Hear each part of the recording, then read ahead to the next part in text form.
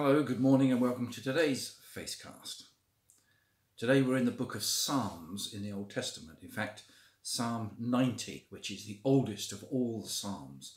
And it's the beginning of another section of Psalms. The Psalms are broken up into different sections, and some of them are Psalms of praise, some are of lament, lament about the state of the person or the people that are being prayed for, the condition of humanity.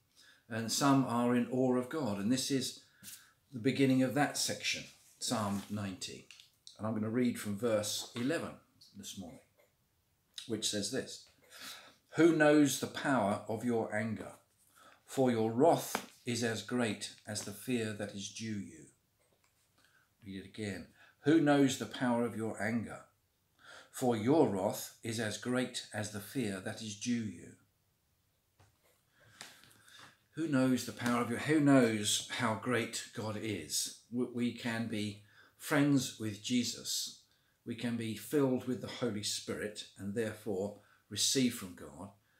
But to consider ourselves equal to God would be a mistake. For God is God and we are human. And there is this essential difference between us. He is divine and we are not. He is perfect and we are not. We are not, because we have this characteristic that we label sin, a tendency to say and do and think wrong things from time to time. It's part of our human nature. It's what makes us frail at times and weak. And yet God is above that. God is divine. He is perfection. Who knows how great he is? Who can really understand that wonder and awe and majesty of our Father in heaven? That's what this psalm, or this part of this psalm, is saying. Who knows the power of your anger?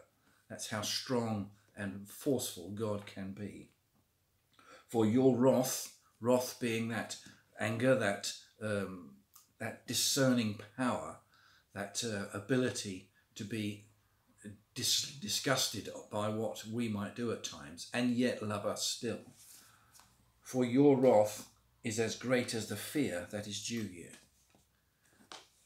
We should fear God in his power and awesome wisdom, because he will stand no nonsense from us. We can't play fast and loose with him. We can't pretend to him. We can't make out that we are one thing but actually behave a different way. He sees that. He knows that. He knows who we are. He knew who we are before we were born. He knows the hairs on our head, the Psalms tell us. He knows all about us. And yet he still loves us. He loves us because we are created in his image. We are part of who he is. And he wants to redeem us, give us the chance to come back into his fold. If we turn away from this sinful nature of ours, the tendency to do the wrong things.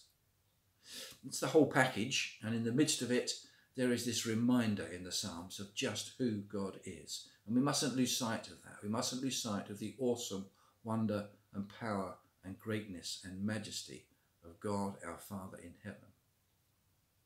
We see some of that when we see Jesus. We see some of that awesome power in the healing of people and all the other things that Jesus did. We also see the great love he has for us, which is what Jesus expressed to us. And we can partake in that life because of the presence of the Holy Spirit with us. But let us not forget the greatness, the wonder and the majesty of our Father in heaven. Have a good day. See you soon.